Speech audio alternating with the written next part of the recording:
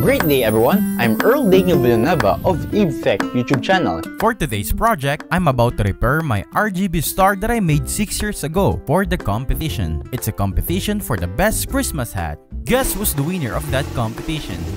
Me! Wow! Anyhow, my goal is to repair this RGB star and I'll put it at the top of our Christmas tree. Awesome! Shout out to my mom for keeping this star safe for such a long period of time. You know what? I'm really inspired and proud of my old self for making this one 6 years ago. Okay, the first thing I noticed when I put power on it was that there was a part of it that didn't work. Now, if that's the case, I need to check all the connections in the WS2812 strip. I need to check if there's a lost connection and resolder it.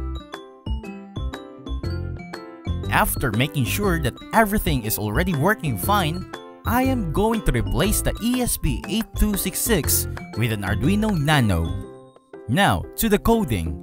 You can download this code from the link I provided in the description. After downloading, open the file. Make sure to have a fast LED library in order for this code to work. In this area, you need to change where the WS2812 strip is connected to the Arduino Nano.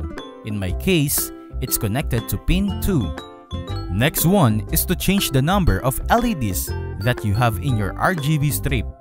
In my case, it's 40 LEDs. Now, go to Tools, Board, Arduino AVR board, and select the type of Arduino board that you have. In my case, it's the Arduino Nano. Next, select the appropriate port. In my case, it's COM7. And the last step for the coding is to upload the program to the Arduino Nano. Here's the final product. Merry Christmas, everyone! Make sure to subscribe and hit that notification bell to be updated. And as always, keep learning and have fun. Bye!